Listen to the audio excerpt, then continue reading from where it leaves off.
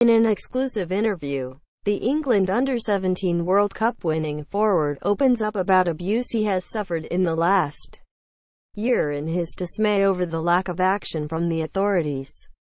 In different circumstances there would be so much else to discuss when Rhian Brewster pulls up his seat for the first major interview of what promises to be a thrilling career. The young manor boy, really sitting here, is not short of highlights when he looks back on 2017. He is a World Cup winner with England's under-17s, as well as being the owner of the Golden Boot trophy from the same tournament.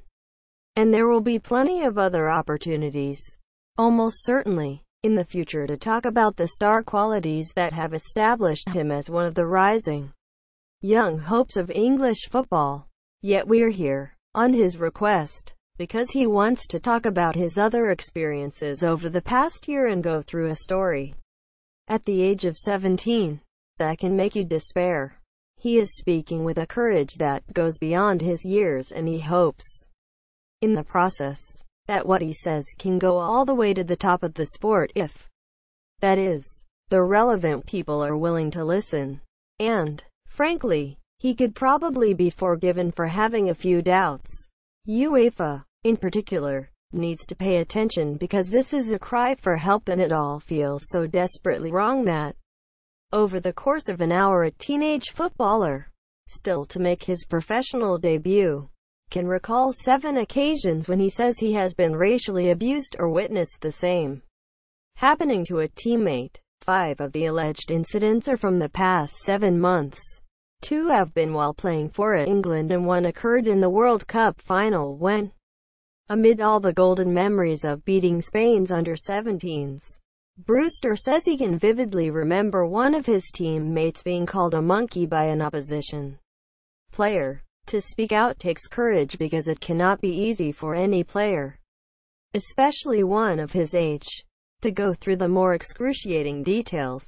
Yet it is also clear that Brewster has been thinking about going public for some time and, importantly, that he has a strong support network in place. Mike Gordon, Liverpool's co-owner, has been personally involved, ringing Brewster several times to let him know he has the backing of the people at the top of the club. Jurgen Klopp, the manager, is aware of this interview and full of admiration for what the teenager is trying to do. Steven Gerrard, one of Brewster's mentors at the club's academy, is the same. Troy Townsend, Kick It Out's education manager, is in regular contact, and Alex Inglethorpe, Liverpool's academy director, is here to offer his support, sitting in the next seat as Brewster explains why he feels compelled to speak out.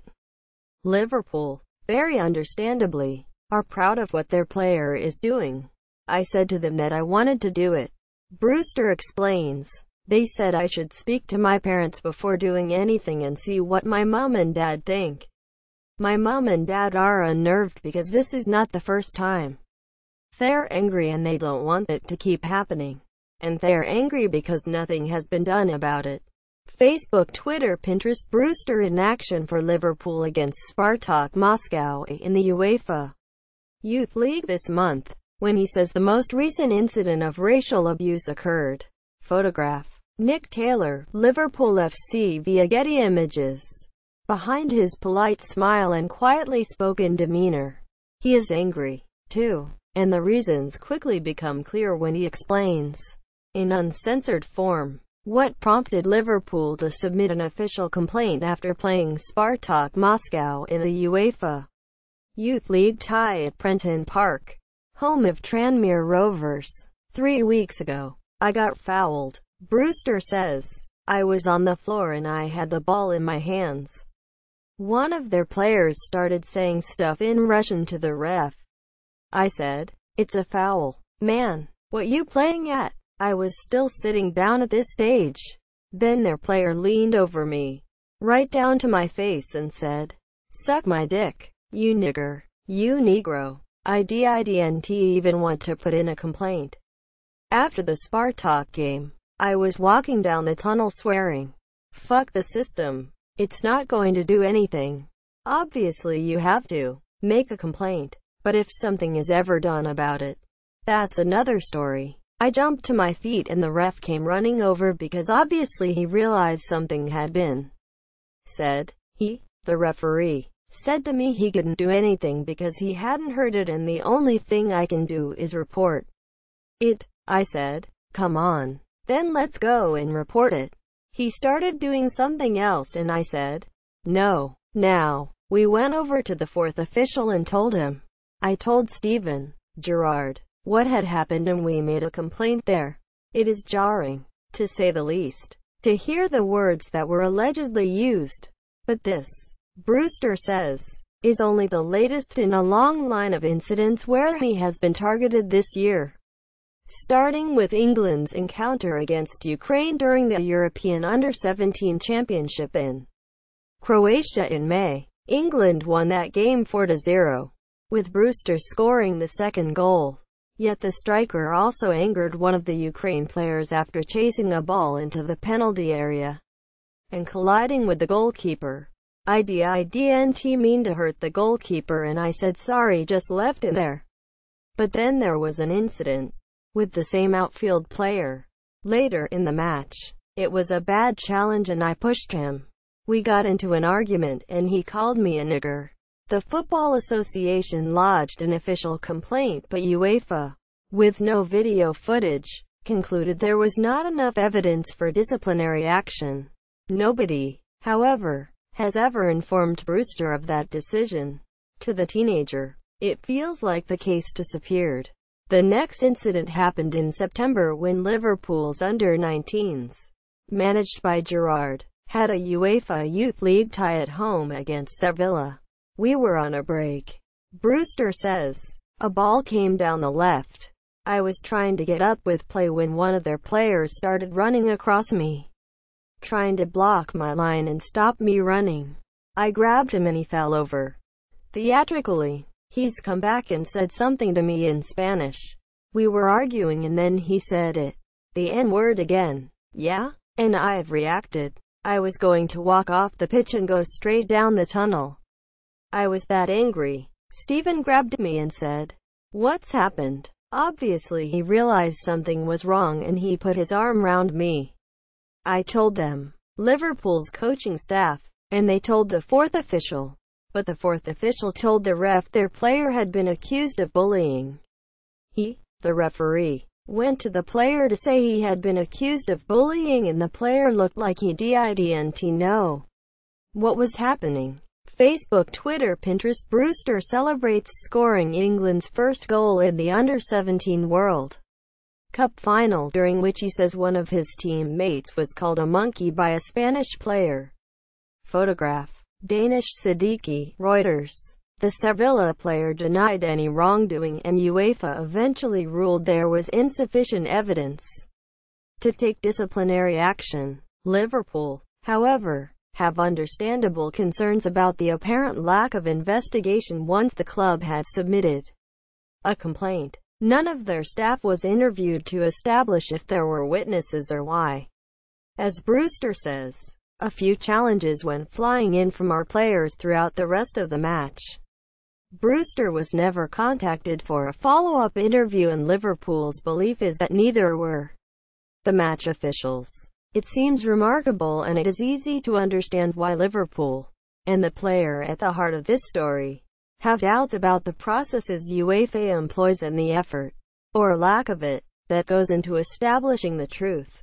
2 weeks later, Liverpool had another game in the same competition, this time flying to Russia to play Spartak Moscow, and Brewster was being substituted when his replacement, the Nigeria-born Bobby Adekanye, aged 18, ran onto monkey chants from the crowd. The Spanish players were telling us to win respectfully. I started laughing. I said, how can you tell us to win respectfully when one of your players has been racist? What about your teammate being respectful to us? Single quote. Brewster's first thought was to support his teammate because I know how he feels and I didn't want him to think he was on his own. UEFA subsequently ordered Spartak to close 500 seats of their academy stadium for the next match. and display a banner equal game in that section of the ground. But was that enough? It's not really a punishment, is it? Brewster says. It was nothing really. A slap on the wrist. They weren't even using those seats. It would be like us being asked to close 500 seats at Prenton Park in a stand that was already empty. It should have been more severe, a whole stadium ban. As for the incident in the World Cup final, that relates to Morgan Gibbs-White, a 17-year-old from Wolverhampton Wanderers, and maybe explains why there were a number of flashpoints later in the match. Something happened in the box, Brewster says. As Morgan was running away, he, a Spain player, has called him a monkey. It was a goal kick and I was getting into position. Morgan? I said. Did you hear that? He said, yeah, I thought I was the only one. In the final minutes of that 5-2 victory, Brewster became embroiled in an argument with one of his opponents. They were telling us to win respectfully. I started laughing. I said, how can you tell us to win respectfully when one of your players has been racist? What about your teammate being respectful to us? What has gone under the radar until now is that the FA reported the incident to FIFA in the hope that sanctions would follow. The FA followed that up last month with further evidence but, as yet, has not been informed whether or not any action will be taken. On the face of it, Brewster has shown impressive restraint not to have taken matters into his own hands.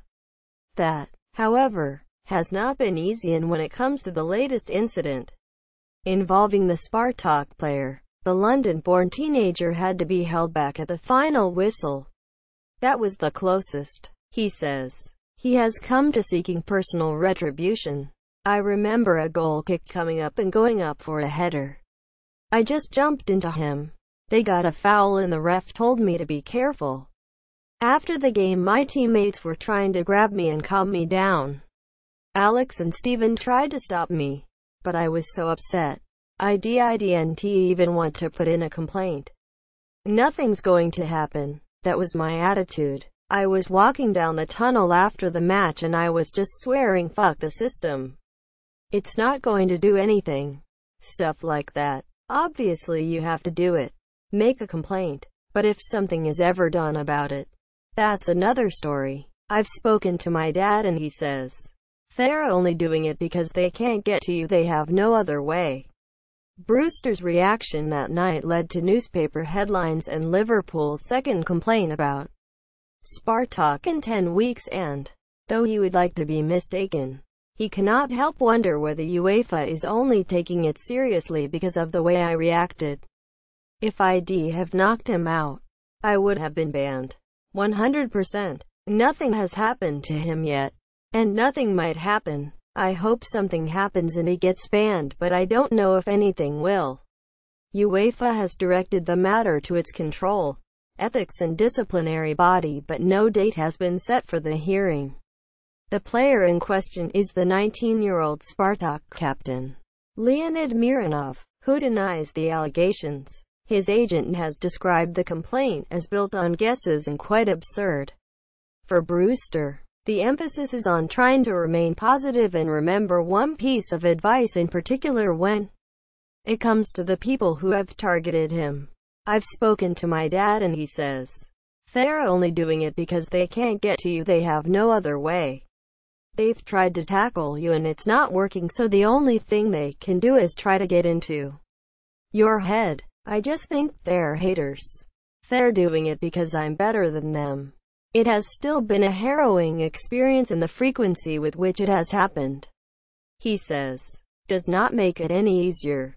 Brewster is a resilient kid, but he has clearly suffered. On the day it happens, that night my head won't be there.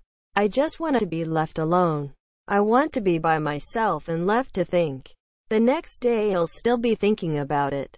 Facebook, Twitter, Pinterest, Liverpool, including their manager, Jurgen Klopp, are full of admiration for Brewster following his decision to speak out. Photograph. Christopher Thoman for The Guardian. It does not help, either, that there has been only one occasion when an opposition player has been punished. relating to a youth tournament with Liverpool in the Czech Republic in 2015. He admitted he had said it and they banned him from the rest of the tournament. Brewster recalls, "After the game he tried to apologize but I wouldn't shake his hand." Brewster was 15 at the time and even younger on the first occasion he was targeted. Going back to his days in Chelsea's junior system and a tournament in Russia, "I was warming up with a couple of teammates. We were all colored and there were monkey chants. There were about 10 of them doing it. I didn't know what to do. It had never happened to me before. I told my coach and he went mad.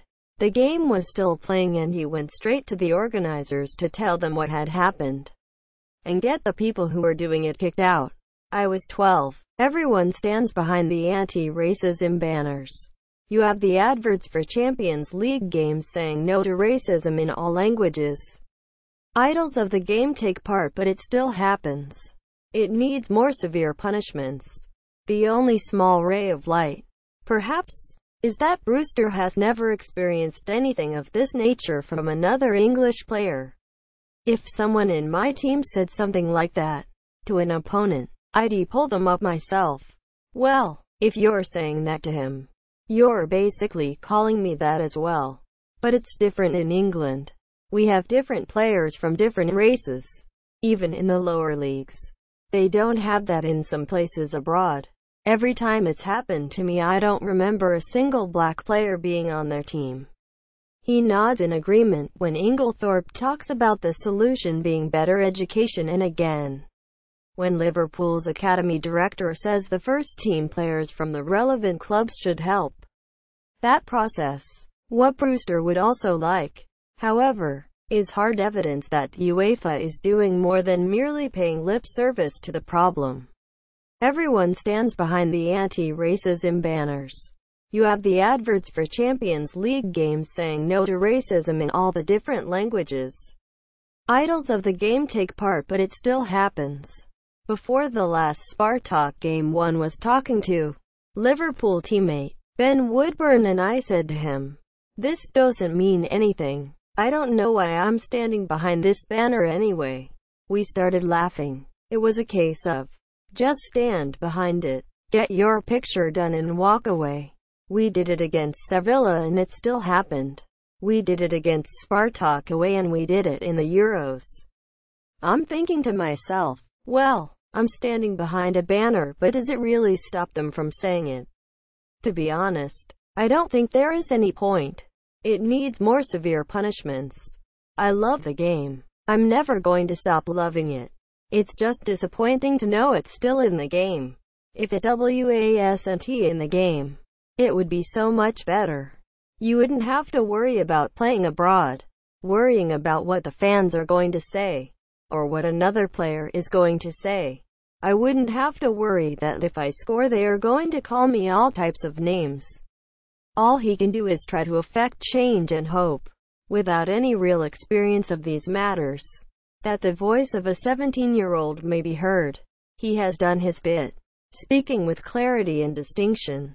And though it was not ever his intention, he has also shown a strength of personality that makes it clear why the people at Anfield think so highly of him. Now, more than anything, he hopes he can be proven wrong. I don't think UEFA take this thing seriously. They don't really care. That is how it feels anyway. Like it has been brushed under the carpet.